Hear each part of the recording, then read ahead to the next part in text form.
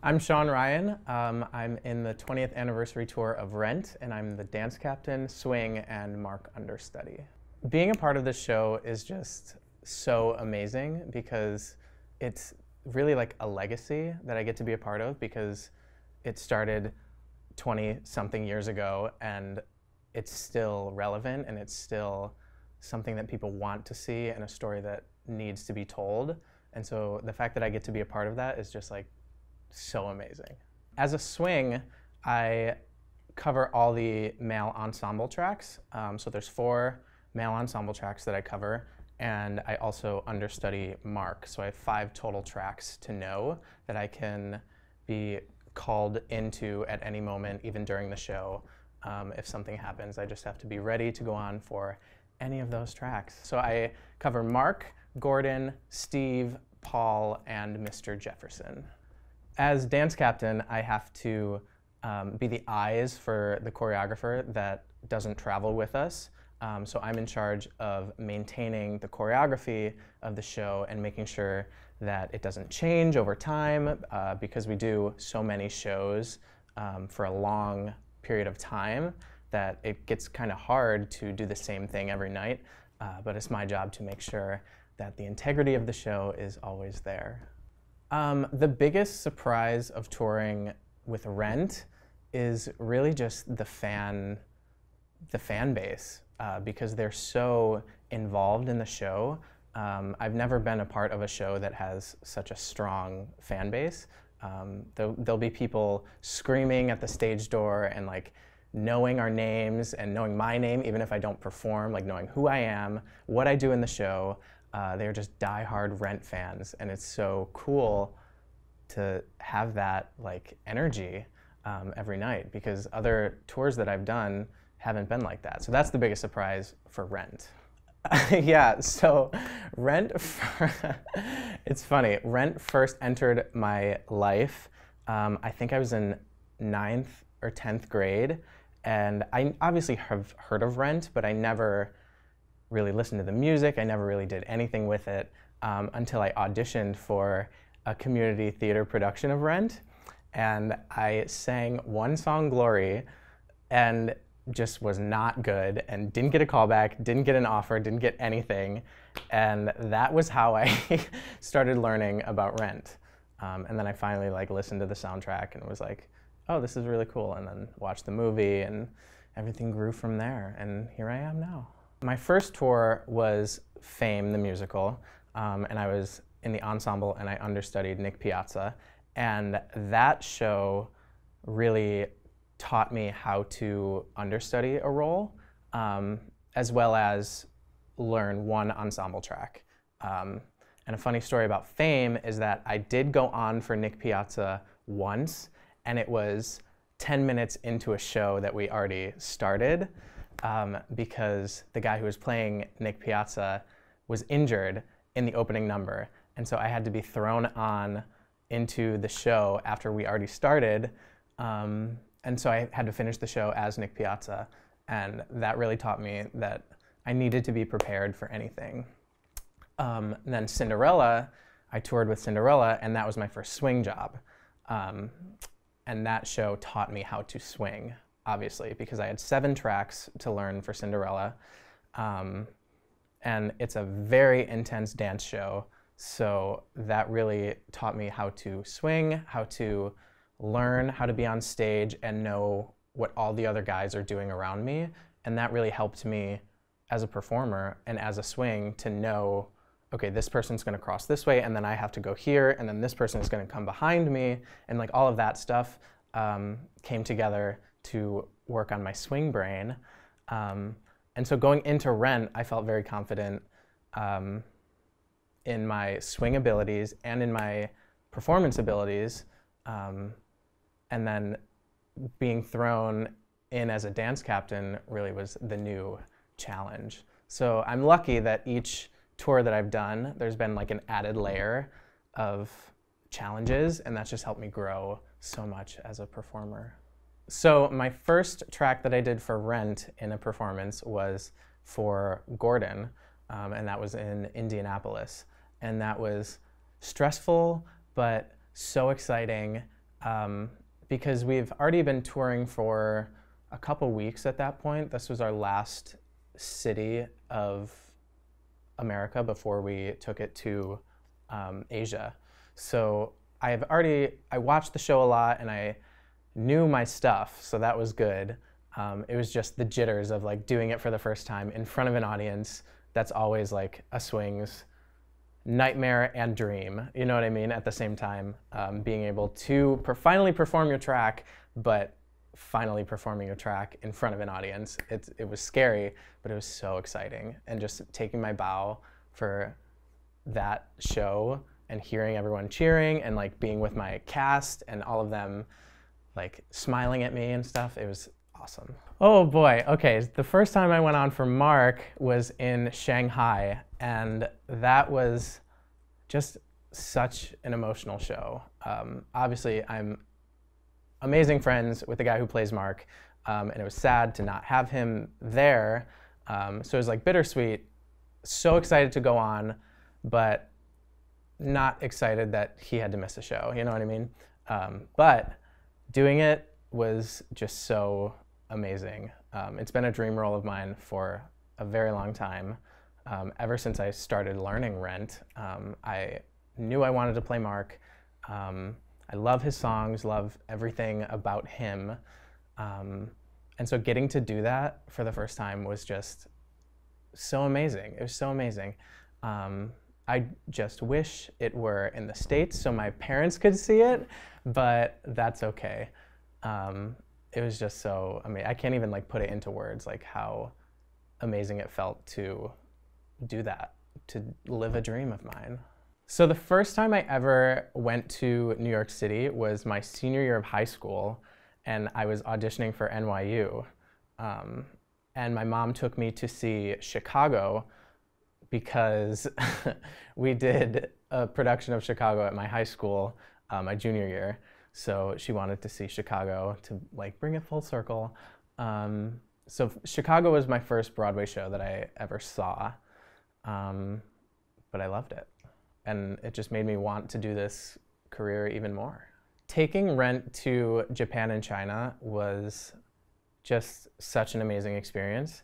And I think what we are all bringing back from that experience is just to, it sounds cliche, but to really measure your life in love and live as if there were no day but today. And those are the messages of the show, obviously, but it really like opened our eyes to be doing that show in foreign countries and to people that don't always get to experience a show like that, because it's just a different cultural world over there, and they don't always get to see two men in love or two women in love or people just fighting for like their love. So it was so cool to see how it affects someone who doesn't always get to see that, and it just made it mean so much more to us. So bringing it back to the States, it really opened our eyes to what we really get to do and how lucky we are. Fans seeing this production of Rent definitely get the same story, the same music, the same everything, the same costumes, the same set from the original Broadway show, but I think the fans now, because we are in such a different age where social media is so big and everything is about Instagram and likes and who's following who, that this show really brings it back to like every life before that and what really matters to someone and what really drives someone. And so Rent, we get to show love and show everything that comes with that without the pressures of like social media and posting about things. And so I think the fans who maybe didn't get a chance to see Rent on Broadway, or the younger fans, it just opens their eyes to, wow, this is a story that has nothing to do with technology, nothing to do with anything. It's just about like personal relationships and love and fighting for what you want and fighting for what you love and surviving. And that is so often forgotten about nowadays. So yeah, I think that is what, it's just a good remembrance? Cut that. It's a good way to remember what's really important in life. Some of my dream roles are any angel in Kinky Boots. That is a dream role. Dream roles, any of them. All 6 of them. So if you're casting, hire me. Fiyero in Wicked. But here's the thing. If I were to be in Wicked, I would want to be the ensemble Fiyero cover, because I just love dancing in the ensemble, and also that show is just so amazing that I would love to get to do both, be in the ensemble and go on for Fiyero sometimes. So that would also be a dream of mine. And then anything in Spring Awakening is a huge dream of mine. Any role in that, specifically Melchior, but yeah, anything in Spring Awakening. In China, we had so many loving fans and adoring fans, and they would bring gifts to the stage door. And one fan specifically ran up to me after a show. I was leaving the theater, and she shouts, "Sean, Sean!" And I'm like, "Yeah?" And I didn't perform that night, so I was like, how does this person know me? But then again, they know everyone in the show, so that was just so amazing. She runs up to me, and she has this giant unicorn balloon in her hands, and she said, "This is for you." And I said, "For me? This is for me?" And she's like, "Yes, it's for you."